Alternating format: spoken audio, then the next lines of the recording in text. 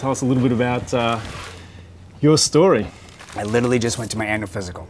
And 4 or 5 days later, I was at home, and they hadn't called for the results. I called on Monday, they didn't have them. I called on Tuesday, and I said, listen, I need to know. And the doctor got on the phone, he said, listen, we want you to come in, because we got the results, I want to talk to you about it. He said, listen, he goes, you're positive for cancer. And I hung up the phone, and I had this breakdown.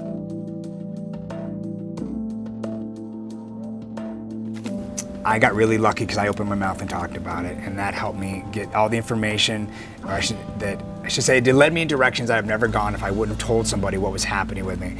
So it helped save my life. There's nothing worse than going through cancer treatment. The brutality of the poisons that they do to us, you know, it's devastating. Cancer's not going to get you, the treatment will. Take action now, and you'll have a much better chance of surviving them. A cancer patient who had gone through treatment told me early on, within the first probably 3 months, and he says, listen, you can't see it now, but if you survive this, your life's going to get better. I was like, you're kidding me, how's that possible? And I'm here to tell you, you know, it's cliche again, but my life got better.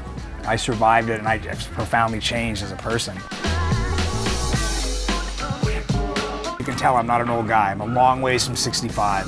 You know, and this is considered an old man's disease, but it's not any longer. You have to be willing to make changes, because again, the best way to avoid cancer is not get it. If you eat right, you exercise, you follow a healthy diet, you have a much higher chance of not having to have this experience. All right, to all you men out there, 1 in 6 of you is going to get prostate cancer. There's a chance to do something about it.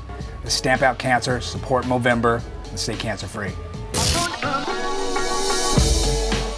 Scott, thank you so much for sharing a very personal story.